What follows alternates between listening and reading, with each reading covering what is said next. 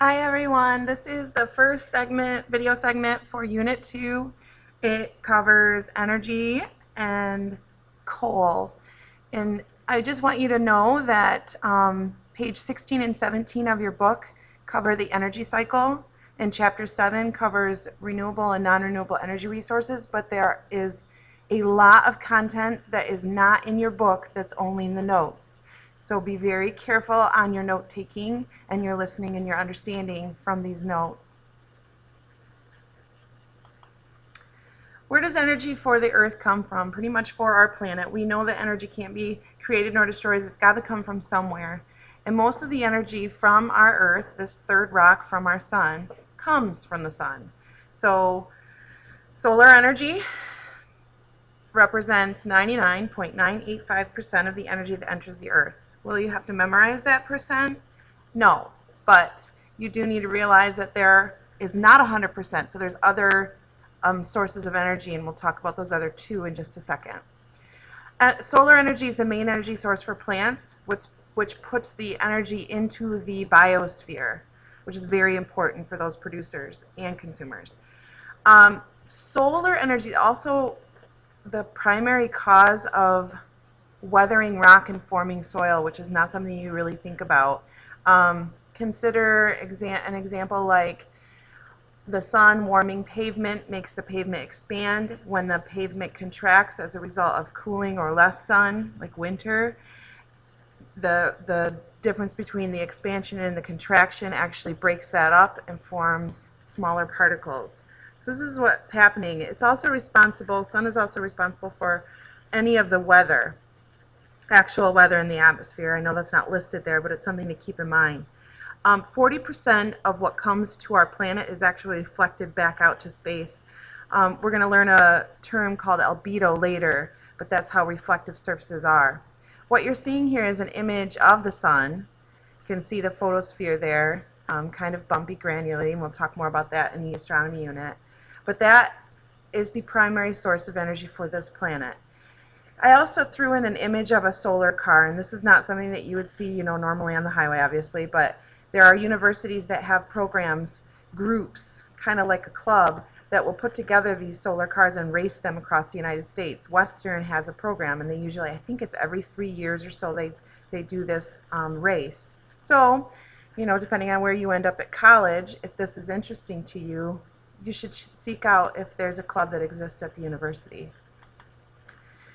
Geothermal energy represents 0.013% of the energy that enters our planet. Now, that's a weird way to say that enters, but that's primarily going to be entering the surface.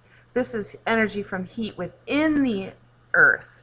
So, because of the high pressure and the radioactive elements, we do have energy that comes out from the interior of our planet. Geothermal. Geo means Earth, thermal means heat. So it's responsible for any crustal movements that we had, which generates, the mountains and the trenches. It powers volcanoes, geysers, and earthquakes. And we know that 3 to 5 feet below the ground surface is a pretty constant temperature of 45 to 50 degrees Fahrenheit in the northerly part of the United States. And in the southerly part of the United States, it averages between 50 and 70. So we're going to talk more about that later on. But what you're seeing here is a geyser, volcano, and then this is the ring of fire, where there's a lot of volcanic activity due to the geothermal energy that we have. So there's 3 types of energy: solar, geothermal, and then finally tidal. This is energy from the rise and fall of the tides. This is not waves. I repeat, this is not wave action. Waves are caused by wind. Tides are actually caused by the pull of the moon on our planet, and ultimately oceans are fluid, so respond to that pull more than the land does. So therefore we have tides. It represents the last part of the total energy, 0.002%. Like I said, you don't have to memorize those percentages, but you do need to know the 3 types of energy: solar, geothermal, and tidal, and the fact that solar is responsible for the most. This image is showing you an exaggeration here, but we have the moon, the Earth, and an exaggerated ocean line. You can see on the side that's facing the moon we have a bulge, and on the opposite side, due to physics, the laws of physics, there's a bulge on the opposite side. So this side right here and right behind it are actually low tide. These are high tide, and Earth is rotating. If I could take this and rotate it, that tide would remain right there. So if you were a person standing right here, you'd be moving across into low tide, and as you moved around, you would experience high tide over here. Those tides, where they are positioned on the planet, don't move. Well, I should say they kind of move, but they only move when the moon moves. So they follow the motion of the moon. So it's very slow. So you might experience a couple of tides throughout the day. This is just showing, you know, low tides in this area. It can zoom up. The high tides can go way in, and then they come back and flow back out. So 3 sources of energy for the planet Earth come from solar, geothermal, and tidal. Energy has a cycle. You learned in physics that it's not created nor destroyed, it's only converted from one form to another. That happens to be the first law of thermodynamics, if you remember. So what you need to understand in this unit is that energy goes from one form to another, and I have an example here. I have a few examples. So we have energy from our sun, that's solar. Plants take it in, store it as kinetic and chemical energy as they grow and produce fruits, and as they store it as sugars. They die, they compact over years. That is a potential form of energy in the carbon compounds, and it's also chemical. It forms coal, which is cut out a little bit, sorry, which is a form of potential and chemical energy, and then when it's burned, it's converted, that energy is converted to heat and light. Here's another energy conversion example. You have sunlight, which is thermal and light, a form of electromagnetic radiation also. The lake absorbs that thermal energy and light energy and warms, converting it to more thermal energy. The movement of water molecules increases. This is kinetic energy, and it takes with it the heat, which is evaporation, and that transfers, evaporation actually transfers the heat that was in the water to heat in the atmosphere, which heat in the atmosphere we know can generate storms and all kinds of energy situations. It also can, on a smaller scale, produce different pressure areas producing wind, which wind is a form of kinetic energy. Wind can be, that kinetic energy can turn a windmill or turbine, which is a kinetic form of energy, and turns a generator and produces electricity, which is another form of energy. So you can see there's a lot of energy conversions along the way. Here's another example that I just want you to think about. We're not going to really cover too much, but this was a scenario that was set up by another teacher a while ago, and I thought it was fun. So one day you decide to order a juicy and delicious hamburger from your favorite restaurant. Consider the 100 all-beef patty and the energy it will provide your body. Think about where the energy came from for this meat, and the energy transfers and transformations along the way. I mean, you have your basic sun goes to plant, plant goes to cow, providing the meat, but also you have, this is gross, but you have to butcher the cow, cut it up into the meat components, and you have to store that meat in coolers, which require electricity. You have to transport that meat, which requires fuel. I mean, there's all kinds of energy that is like behind the scenes. It has to go into the processing and the transferring of that hamburger. Is energy destroyed in the process? I hope your answer is no, only converted from one form to another. Okay, you're going to be responsible for understanding the difference between what's renewable and what's considered non-renewable.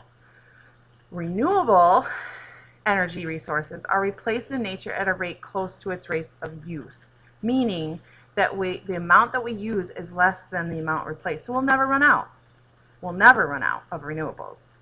Please don't confuse renewable with recyclable, because non-renewables mostly are recyclable. There's a few renewables things that are recyclable also, but renewable does not mean recyclable. Be careful about that mess up. Examples of renewable energy resources: sun, wind, moving water, wood, heat from the Earth's interior. All of these things are used less than they can be replaced.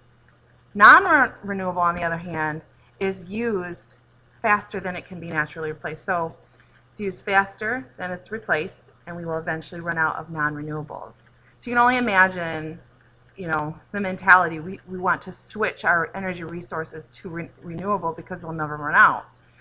But there are some very good benefits to using non-renewables that we'll talk about later. Examples of any non-renewable energy resources would be anything that has to be mined out of the ground. Pretty much the rock cycle had to put it there, and we all know that the rock cycle is super duper long. So it takes a very long time to replace that, and at the rate we're using it, for example, coal has to be mined. We burn coal in a matter of seconds, whereas it took millions of years to be replaced. So anything that's mined required sedimentation, pressure, or the rock cycle to put it there. So fossil fuels, coal, oil, also called petroleum, natural gas, and nuclear energy like uranium-235, all are non-renewable. We are going to be talking about energy efficiency in class with some labs and activities, so I wanted to include a little slide about this. Efficiency is how much of the energy put into a system actually does useful work, which is energy out. So energy in versus energy out. What are we getting out of it? We know that we get less energy out no matter what, but because of heat. So because heat is usually generated with any kind of system, you end up with never getting 100% efficient materials. So it's usually expressed as a percentage, and according to that second law of thermodynamics that you learn in physics, each energy conversion there is a release of thermal or heat energy, so making the system less efficient. You can see this light bulb. Energy is going into the system, electricity, and we get heat and light out from that light bulb. Obviously the useful work or energy is going to be in the form of the light, and we don't want heat from this lamp. So that is going to be that's going to make this light bulb less efficient. If it was 100% efficient, we would be getting electricity in and we would only be getting light out, but we're not. And most appliances, you guys, produce some form of heat. Think about how warm your computer gets, or how warm your cell phone gets when it's being used a lot. So nothing is really ever 100% efficient. Okay, non-renewable energies. We have a large category of fossil fuels in general. So fossil fuels formed from the remains of organisms that lived millions of years ago. Pretty much the sunlight came in, photosynthesis by plants stored that energy as chemical form of energy like sugars, and that got compacted over time through pressure and heat. So it's very, very concentrated carbon and hydrogen. These are composed mostly of hydrocarbons, carbon and hydrogen, and they are produced when forests or wetlands, ancient forests and wetlands, had materials die, and instead of decomposition with oxygen, it decomposed without oxygen, and so therefore it kept that carbon and hydrogen intact. You can see that this is kind of a walkthrough of here's some water, there's some dead plants accumulating, here's the same layer over time. These become fossils, more pressure, more heat, sedimentation creates coal here and oil here and natural gas. They don't always occur, you know, together like that, like this image shows, but this is kind of how it works. So you have more and more layers happening. This is usually an impermeable rock, so it doesn't seep in through it. It's stuck. So these would be reserves right here of coal, oil, and natural gas. So they're not fossil in the shape of a fossil, but they're solid, liquid, or gas form of carbon and hydrogen that originated from plants and animals that lived millions of years ago. I'm going to need to stop this segment, but I'm going to have I still have more to talk about in this particular segment, so you're going to need to open up another video because I will be restricted to 15 minutes, and it's almost been that right now. So just open up the second round of segment 1 and continue your notes.